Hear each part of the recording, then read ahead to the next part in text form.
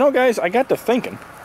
I've showed you the shop. I've showed you my tractors. Y'all seen my trucks. I've not showed off my cast iron. So, in a cleaning mode and getting everything straightened up and organized and redocumenting everything, I figured I'd take y'all along and show you what I got going on. Starting off in the very back corner, a very old timer right there. It's a little gate marked sauce pot, a little single pour spout, cool chevron gusset there on the handle. Neat little piece, very light, nice little hearth piece, I guess you'd call it. A couple of miniatures that Julie picked up for me. She got me these for Christmas a couple of years back. A little corn stick pan and a little tiny griddle. Picked this little Lodge new run, you know, it's an old timer. New run Lodge melting pot. And speaking of new Lodge, a friend of mine from work was at the National Cornbread celebration, or festival, I guess. Festival, as it does say. He picked that up for me, and it's pretty cool. They're in South Pittsburgh, Tennessee. Also got a couple of number 3 Wagner wares, Mark Wagners. Beyond them, my last number 3 is a little hammered unknown. Onward to this big ugly bacon press. It's a newer press. I mean, it's not old, nothing special, but it is kind of special because I made the handle. It's a little piece of beechwood that incidentally ended up making a small lathe and just about losing a finger in the process. So that's pretty cool. Looks good, works good, that's all that matters. Julie found this for me at a little thrift store, or whatever you want to call it. It's a little Taiwanese server, but I do like it. Something about it that I just like. Onward to my number 4s. I got a number 4 unmarked Wagner. Number 4 Birmingham Stove and Range Red Mountain, an old timer there. Number 5's, you got a number 5 unmarked Wagner there as well. Number 5 3-notch Lodge, and this poor sucker here has spent some time and some water. Let me tell you what, definitely pitted up. But like this pan and several others I have will attest to, you don't have to have that super smooth finish everybody's looking for, because if it's seasoned halfway decent, it'll cook just as well. Beyond that, we got a little favorite P.O ware. Speaking of super smooth, how's that? Nice little piece there. And a little Taiwanese piece. It's one of the better Asian pieces. You see, it's got all the nice milling marks there. That came from an auction right down the road from the house. Another unmarked Wagner, number 5. Onward to number 6's. Another old timer. It's a inset heat ring gate marked single pour spout with kind of an ornate handle. It's a pretty little pan to have. Makes some very nice apple pies. Got a number 6 marked Wagner ware. And let's see here. Another number, no, that's number 5, excuse me. This was actually bought new by my mother-in-law. It's Julie's mom. And it needs a little bit of work, as you can see, but we'll get there. Up to the number 7s. Got a inset heat ring gate marked number 7 there, unknown. Got a unmarked Wagner there. Actually, probably closer to like Sydney Hollowware or something like along those lines, but a Wagner Sydney O. You can see those two are very, very similar. This number 7 is Korean, but it's a good old piece, and the really cool part about that, first of all, check out that machining. That's just badass. But the really cool part about this pan, it was my grandmother's, and she fed, you know, my dad, my aunts. They all ate out of that pan, so that's a great piece to have. Got one more number 7, Birmingham Stove and Range Red Mountain Series. Got that going. We got a little BS in our cornbread skillet. There's another one that has seen some serious water damage, but still cooks like nobody's business. And an itty bitty BSR cornbread pan, but this one here obviously hasn't been gone through yet. That kind of back I found at a thrift store, or antique store, I guess, and I believe it to be a top to a combo cooker, just because it's got these tabs like it was meant to lock into something. It's just kind of a neat old piece, and it's got a real nice finish. It's only been seasoned one time just to keep it from rusting, but it is what it is. Onward to the next table, guys. I got a couple of squares for you. Got a New Run Lodge grill pan that my mom got for me for Christmas one year. Got a like 50s Wagner breakfast skillet there, and a 60s Lodge number 8 square back there. As far as number 8 skillets go, I got a few. So we'll start out with this guy right here. It's old Wagner Sydney O. This, guys, was my very first piece of cast iron that I bought, and incidentally I got it at a tractor show. Moving on from that, there's some Taiwanese. It's another one of the good ones, you know, with some good machining. This pan right here if you check out this link, you will see this is the first one that I actually restored. It was kind of rusty. It came with a Lodge lid, which is sitting on a Dutch oven down below my feet here. But so we got that going on. We got this guy here, Birmingham Stove and Range. It's a Century Series, and again with some pockmarks, a little bit pitted. One of my main users right there. That is probably used more than just about every pan sitting there. That's one of my go-tos. Cooks like a dream. Another Century Series BSR that my mother-in-law got me, gave me, I should say. She didn't get it for me. She actually bought it new back after they got married, way back in the 60s. So that's pretty cool. Little small logo Griswold here. Real nice, light little pan. Number 8, Southern Mystery Skillet, as they become known by, like on the forums and such online, the groups, you know. But you see, you got an inset heat ring, raised molder's mark, and a crazy weird handle. It's a good user. It's not real heavy, not real comfortable. Probably not my favorite piece, but it's neat. I do like it. Lodge. We got an old single notch Lodge with a beat up Lodge lid. I think that guy spent some time in the ground or something. I don't know, but you know what? It works. It does the job. There you go. Got an old single notch there. No logo. Next to that's another one of these Southern Mystery Skillets, and this guy I actually took to be a no-notch Lodge when I found it. It's not. It's just another one of the unknowns, but very cool little chicken fryer. Got a another new run Lodge. This has the U.S. seal on it.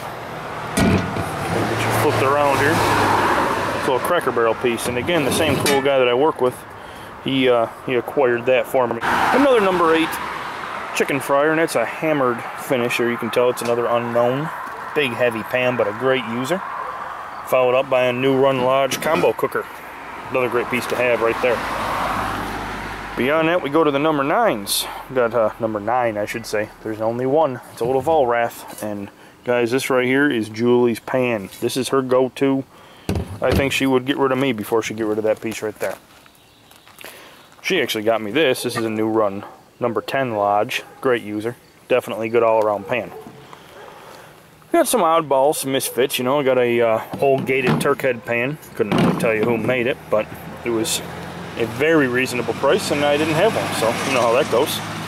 Followed up by a new run Lodge perch pan. You don't see a whole lot of them around. They're here and there. And again, another Lodge. It's a little corn stick pan. Got an unmarked Griswold popover pan. This was my grandfather's, my mom's dad. That came from his house. This here, guys, is the very first waffle iron I ever bought, and I used it quite a bit too. It works very well. Even though, if you notice, the one hinge is broken. What's kind of neat about this guy is the diamond pattern it has. There's not a whole lot around, at least that I found, and I've been looking, that carry that diamond pattern. My pack mule now for making waffles. This guy here is my go-to. An old 30s Griswold, and just a great user. Fantastic using piece. This is a little Asian fajita skillet, I guess you'd call it. Julie picked me up for Christmas one year, and it came in a set that had like some hot sauce and different stuff with it, but just a neat little pan to have. And I got just a few more griddles here. I got a number 7 old timer, a gate marked inside heat ring. The cool thing about this one, let's see if we can find the sun here, it's got a hole in it right there. Must have been like a little pocket or an air bubble whenever it was cast, but it's pretty neat. It works all the same. I got its bigger sister here, number 8. Same thing, inset heat ring with a gate mark. Kind of a ornate handle there. Mom got me this one. It's a new run Lodge. And my mother-in-law got me this one. It's an unmarked Griswold, number 8.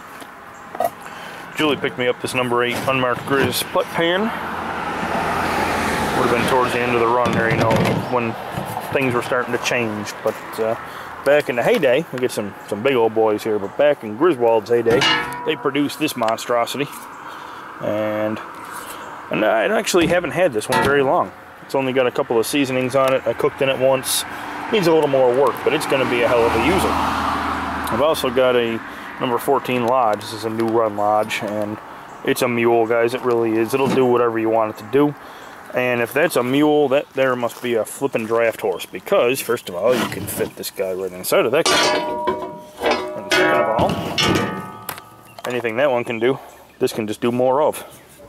It'll make a man out of you, though. I'll tell you what, it's heavy as all get out. It's an unknown number 16. Got a little bit of pitting in there, but it is definitely a user, guys. I use the heck out of that pan. It'll cook. You know, you can put a few pounds of potatoes, a couple pounds of chicken, a couple pounds of sausage, all in, all at once. You can eat for days out of those three. Now getting down here to the ground level, got a little Lodge Sportsman grill. I do have the door for it. It's just not on it right now. Sitting on top of that is a Taiwanese, I believe, little 3-quart saucepan with lid. That was my grandfather's as well. Well, 2-quart saucepan, no lid. Found that one at a, nope, got that from a guy at work, as a matter of fact. The guy I work with, I picked that one up from. Next to that's an American Camper, another Asian little Dutch oven. It's not quite a number 8. That was my first Dutch oven right there, as a matter of fact. A little trivet that I made there. Next to that's a Lodge number 8, like 50s vintage, 40s to 50s vintage, with lid, Dutch oven. Got an unmarked Wagner next to that, and behind it, an unknown little 4-quart Scotch bowl sitting on another trivet. That's a cool little Scotch bowl, man. I use the heck out of that thing. Got a little gate mark on it, the whole 9 yards. This one here I just picked up. That's an unknown number 8 Dutch oven. Inset heat ring, gate marked. But what is really cool, at least to me, about this guy, don't mind the splotchiness, but it's got these cool little ghost castings, or whatever you want to call it, ghost figures in there, ghost marks. So you actually see quite a few of these online that are a little newer than that one. You know, they don't have the gate mark, and a lot of them actually the lid is not ghost marked. It has the self-basters, like you would think that one should have had, but that makes that pretty cool in my opinion. Next to that is a big old 8-quart Tech Sport, another Asian piece, but another fine user, and I'll tell you what, you can eat for days out of that sucker too when it's full. My dad bought that new back in the 90s, and bought it new from Quality Farm and Fleet, and now here it is. You might recognize that piece there from my chicken and sausages video. Next to that's a little 4-quart Taiwanese Dutch oven, and the lid that's on that bean pot right there will fit that. Kind of goes back and forth, and it's not actually for either one of them, but it does work. It does the job. That there is a little gate marked 3-leg little peg leg bean pot. Next to that guy, I got a couple of Birmingham stove and range fryers, a shallow fryer and a deep fryer. Next to those, we got a Lodge Sportsman fryer, or oval roaster, if you will, with a little wildlife scene on it. I'm getting down into some spiders or some cowboy type pieces, you know what I mean? We got a P&B number 10, or it's a 10-inch, not a number 10, but a little Phillips and Buttroff out of Nashville, Tennessee.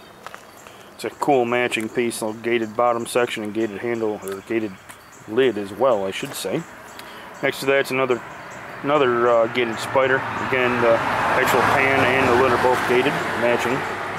Number 10, unknown. Next to that, we got another unknown. Another one that's been around for a while and seen some abuse, but it's definitely still very usable. Next to that, guys, is about my oldest piece. If I date it out of my American Hollowware book, you're looking like 1830s, 1840s type stuff right there between the handle and the leg. Of course, you know, you got a big old gate mark there, but that's a cool old piece. It should have had a 2-part bail that went across, a big heavy wire bail, but it was 2 parts and it was removable, which is probably why it's no longer with it. There, and again, that's another one that's seen some abuse. It's seen a little weather, but still perfectly usable. And to round it up, got like a 14-inch griddle there, little bail mountain griddle. Well, that's it, guys. That's what I had for you. That's all the pieces. Well, that's what we had for YouTube. Just wanted to share my collection and show you what I've got going on. I'm going to leave y'all today with some of the before pictures, because everything that you've seen in this video, with the exception of the 2 new Lodges and the 1 little BSR cornbread skillet, have been stripped and reseasoned by me, and I've cooked on just about every piece in there. Not all of them, but just about. So, that's it, guys. You know how it goes. I do appreciate you watching the videos, checking out the channel, leaving the comments and all that good stuff. Please, y'all do me a favor, stay safe and stop back. Thank you very much for watching.